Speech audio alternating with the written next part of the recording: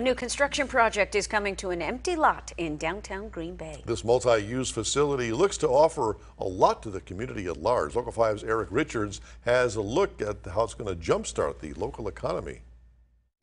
This project is set to revitalize downtown Green Bay in a big way. It is one step closer to becoming a reality.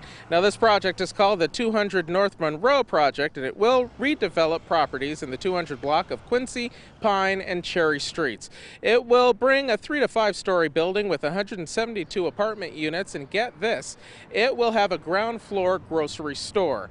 So residents will not have to travel far to get what they need. Also included is retail space for other businesses. The estimated value of this project is $22 million, with the city's investment in this project at 80%.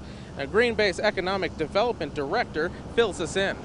At least before the pandemic hit, actually affordable housing has a little bit of an easier chance, I think, of getting approved as long as they meet all the zoning standards and so forth. There are multiple financing tools from the state and federal government to kind of help finance those types of projects. Now, the site of this new project is directly across the street from the main Oriental Market, and get this, they are looking to relocate from their old location to this new location when it is finished in 2024. In Green Bay, Eric Richards, Local 5 News. And Eric tells us the City Council is scheduled to vote on the project June 29th. Well, the Packers